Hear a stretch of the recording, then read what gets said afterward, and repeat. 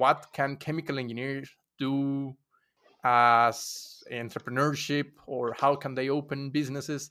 And I typically see a lot of bad feedback and very angry people that they feel that they condemn, that they cannot do anything, that they are almost slaves to companies, slaves to production, manufacturing. So I don't think that's the case. And that's why I ask you to come here. Tell us an example on what can a chemical engineer do, and how, if you apply it, how do you do it? I'll start saying that we can do anything that we want to. And that might sound quite romantic, but I think it's true. In my case, I always wanted to have my own business. I never saw myself working for the same company for the rest of my life and then retiring and yeah, being, I don't want to say a slave, because if you are there, it's because you want to, it's because you decided to be there.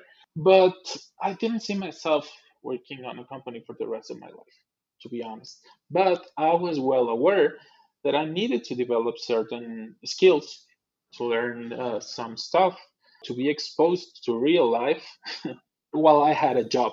I thought that was the best strategy for me. I thought that was what would work for me to develop this expertise, not only on the technical, from a technical point of view, but also from working with others and how to deal with with complexity and all this stuff that they don't teach you at school, right?